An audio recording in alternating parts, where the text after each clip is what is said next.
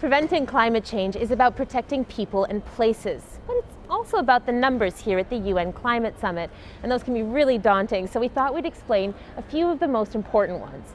Starting with the number 3. 3 degrees Celsius is the average estimate of how much the planet will warm if all countries' voluntary carbon reductions are fulfilled. While that wouldn't prevent the worst impacts of climate change, it's considered a starting point for reducing emissions. The next number is the most talked about at this conference. 1.5 is the ambitious temperature increase limit a number of countries now want to see in the agreement. Low-lying island nations like Vanuatu, most affected by sea level rise, but also the US and the European Union. Former senior UN scientist Chris Field says it's the right goal to avoid irreversible changes like melting continental ice sheets and thawing permafrost. Now, we know there's a tipping point with each one of these major events that can alter the Earth system, but we don't know exactly where that tipping point is.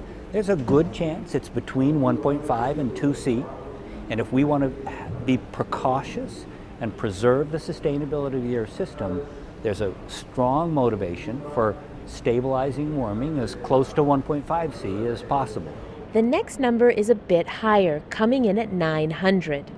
This is how many more billions of tons of carbon dioxide can be emitted to still have a chance of keeping our climate stable, according to scientist Katharine Mach.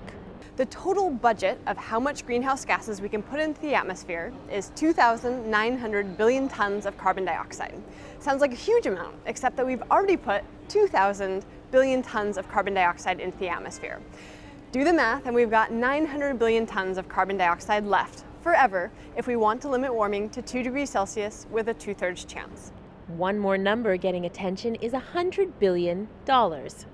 Alix Mazounie of Climate Action Network explains why finance is an essential part of the deal. It will help ensure that developing countries can start massively investing in renewable energy and energy efficiency, and also create the adaptation plans that they need to protect themselves against the impacts, the growing impacts of climate change. And finally, 2020, the year when the plans put forth at this summit will be well underway, and a time when countries can come together again to hit the numbers the planet is counting on. For GreenTV, I'm Saroja Coelho in Paris.